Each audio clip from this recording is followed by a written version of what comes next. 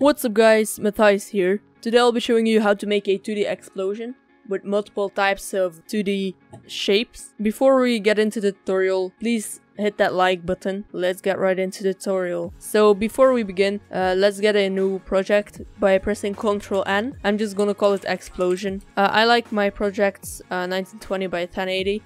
If you want something else, that's totally up to you. Just start off by getting a polygon tool, make the fill none, and get the strokes just white or whatever color you'd prefer. Just press shift and then you would have this layer. Press Ctrl Alt Home to center the anchor point or whatever way you do it. Then just center the shape. Let's get into the paw and make this around 75. This is basically the main shape we're going to be working with, but I'm gonna make it a square. And if you change this shape, just center it again, everything. I think 50 is good, and let's make this 8 instead of 10. Now let's copy this a few times. I think this will do. And press P for position, set a keyframe, and go around 3 seconds in. Now just start moving these. Start moving these all around your composition.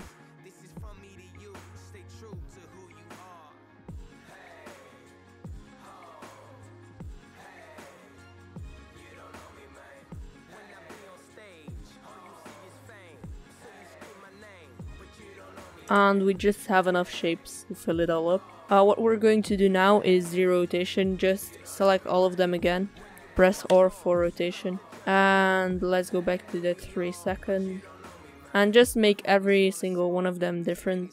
Make them a lot, because in the beginning you won't really see it that good. Make some really small and some really big, some a bit in the middle.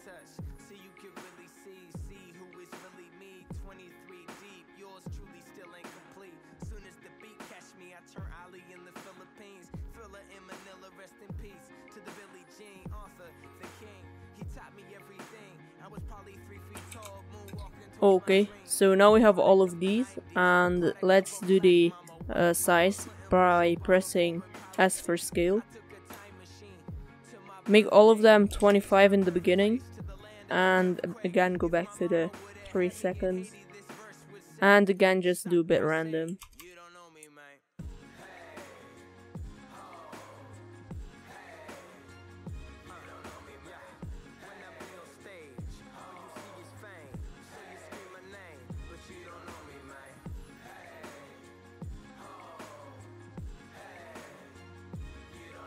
Okay, so now we have all of these shapes, and let's start moving some a bit closer, others a bit further.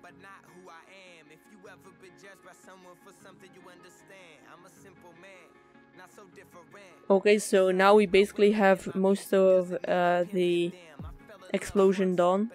What we're going to do now is make the F curves.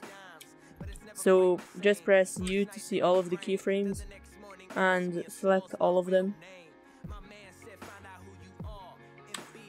Press F9, go right here and go to speed graph. Select all of these and drag them all the way over here. And this one, drag this one all the way over here. And now you will have a pretty cool looking explosion. I think it should start with a bit more, like a bit bigger, because you don't really see the explosion. So just make it start by 50 instead of 20, and then you can see explosion. So what we're going to do now is we are going to make every single one. We're going to make some triangle, some keep a square, some an octagon, you know. So basically select all of them and type right here points, and just start changing a few.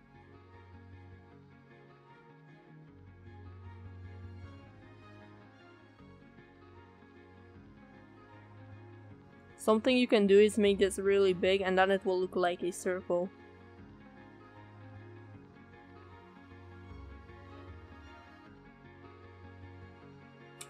So we're almost done. So now you have all of these different shapes, and it makes a really nice explosion.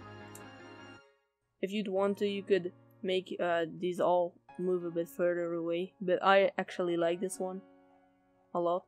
So let's close this all back up. And there you have it, this is your explosion. Another thing I like to do is just select a few and change the stroke to just the color of the intro, and now you have a really diverse sort of explosion. So there you have it, guys. Be sure to hit that like button if you learned something. I'm trying to upload daily, so yeah, I hope you guys enjoyed and have a nice day.